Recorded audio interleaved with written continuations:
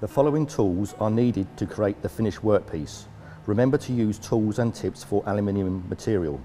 Every material has different tooling requirements. In this case, we use turning tool with a tip radius of 0.8 mm for facing and the contouring. Threading tool with a tip pitch of 1.25 mm as it is described in the drawing of the thread. Plunge cutter to make the groove A. It has a radius of 0.1 mm and a tip width of 3.1 mm. Place them in the machine. It has a 6-position tool indexer. Clamp the turning tool into the indexer location number 1.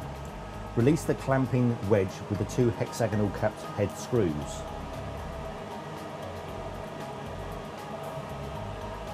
The tool has to be placed into the indexer location in the correct position.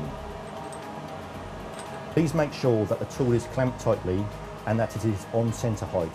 Also that the turning tip can cut the material in the longitudinal direction towards the chuck. Please do the same procedure for the 2 remaining tools. Clamp the thread tool in location 2 and clamp the plunge cutter in location 3.